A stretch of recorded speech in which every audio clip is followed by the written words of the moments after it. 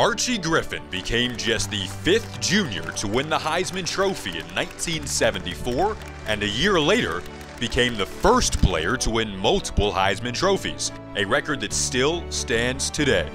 He ran for 100 yards in an NCAA record 31 straight games, was elected to the College Football Hall of Fame in 1986, and his name graces the Big Ten Championship Game MVP Award.